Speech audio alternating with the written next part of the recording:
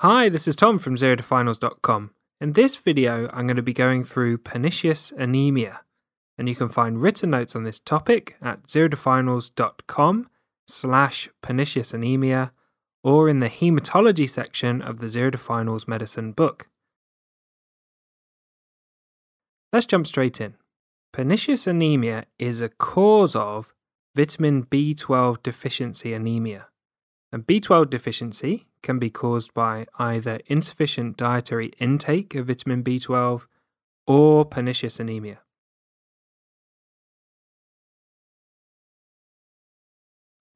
Let's start with the pathophysiology.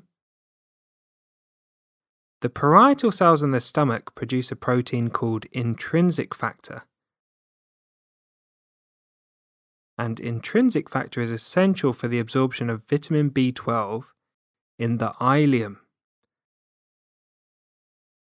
Pernicious anemia is an autoimmune condition where antibodies form against the parietal cells or intrinsic factor. A lack of intrinsic factor prevents the absorption of vitamin B12 and the patient becomes vitamin B12 deficient. Vitamin B12 deficiency can cause a number of neurological symptoms, and these are peripheral neuropathy with numbness or paresthesia, and paresthesia is like pins and needles, a loss of vibration sense or a loss of proprioception, visual changes, and then mood and cognitive changes. A quick Tom tip for your exams: remember testing for vitamin B12 deficiency and pernicious anemia in patients presenting with peripheral neuropathy, particularly with pins and needles.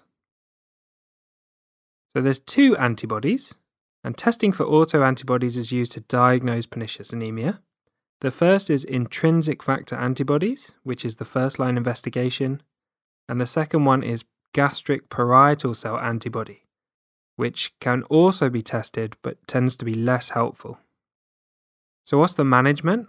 Well, dietary deficiency can be treated with oral replacement with cyanocobalamin unless the deficiency is severe.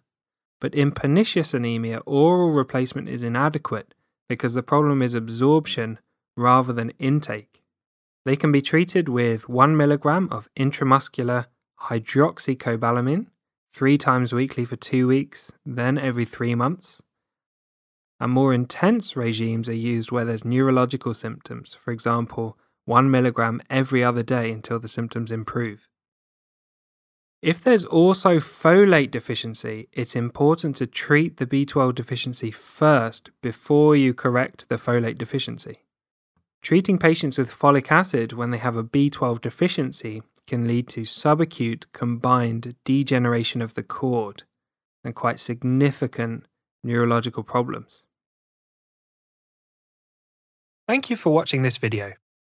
If you liked the video, left a comment or subscribed to the channel, thank you so much, it really helps. Zero to Finals is not just a YouTube channel, there's also a website with detailed notes, illustrations and questions, an Instagram account where new questions are posted every day to help you test your knowledge, books, flashcards, and much more.